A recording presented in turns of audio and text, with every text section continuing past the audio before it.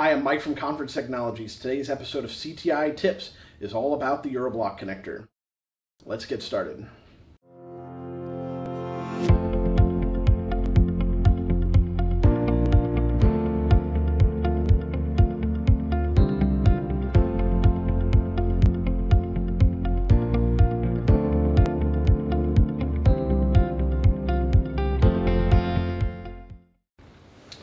The European block connector, otherwise known as the Euroblock connector, is usually called the Phoenix connector. No, not that Phoenix. From the Phoenix Connector Company. The Euroblock connector is a terminal block style connection commonly used in audio-visual products. They come in various sizes for small to large gauge wire and can come in from anywhere from 2 to 24 terminals. Come in all different kinds of colors, sizes, different clamping methods, from screw downs to even clamping ones like this. But they all do the same thing, and that's just make an electrical connection. These are used in all different types of connections.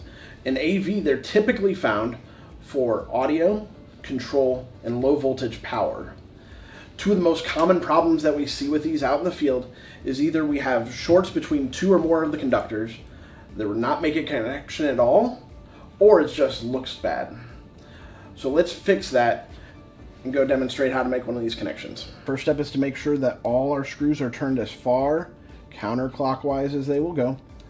You see the elevator in there goes down. This is where our wire will eventually get crimped into.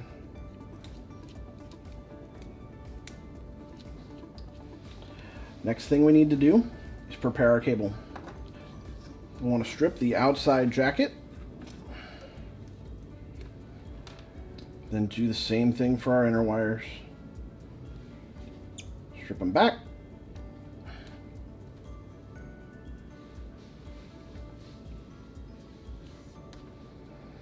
The end goal here for our wire is to go all the way to the back of the connector with just a little bit of metal exposed. If we expose too much metal, it'll create a short, and we don't want to cross the streams there. That's bad. We will slide this heat shrink over there, and then this piece of heat shrink around the whole wire. We won't heat it up quite yet. Next, we need to insert our wires into here. You'll need to verify the connections on the connector.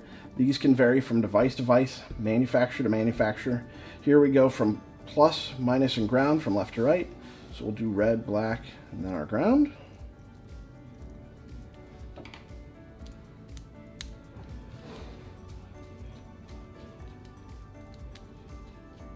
Tighten up our screws.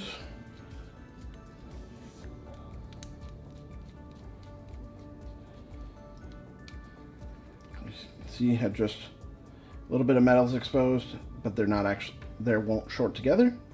And we'll slide up our heat shrink and then go ahead and shrink this up.